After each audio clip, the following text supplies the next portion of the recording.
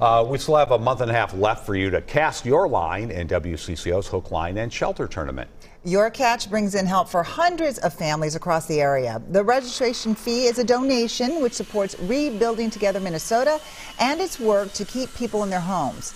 WCCO's Jonah Kaplan takes us to Roseville for a look at why your help is needed now more than ever. This is the kind of noise Jackie Hayes doesn't consider a nuisance. I like it.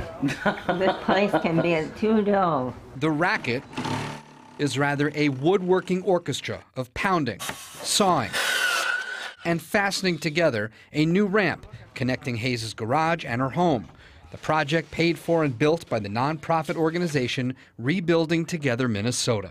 A lot of times folks don't have family in the area, and so who helps take care of them? It's about livability. It's about being able to stay in a home that you already have. So actually what Rebuilding Together Minnesota is doing is preventing homelessness. A reminder that homelessness isn't just about not affording rent. What's in disrepair and what do we need to fix to keep the home safe?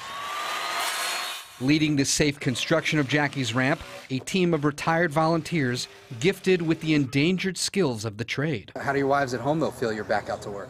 Well, I don't know. I think they all like getting us out of their hair for a day, you know.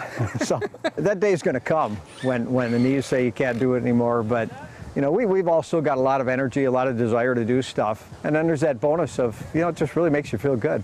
This amazing effort, by the way, not immune to today's economics. The pool of volunteers shrinking because people pushing off retirement. Then there's the lumber. It costs more. Plus, there's shipping delays. The result, a backlog of 350 applications to Rebuilding Together Minnesota. And that could take about 2 years to fulfill all of them. That's why they really need our help. Jonah Kaplan, WCCO 4 News. And we make signing up for Hook, Line, and Shelter easy on our website. Just go to WCCO.com/fish and then just catch a fish and share a photo. Yeah, and do a lot of good at the same time. Absolutely.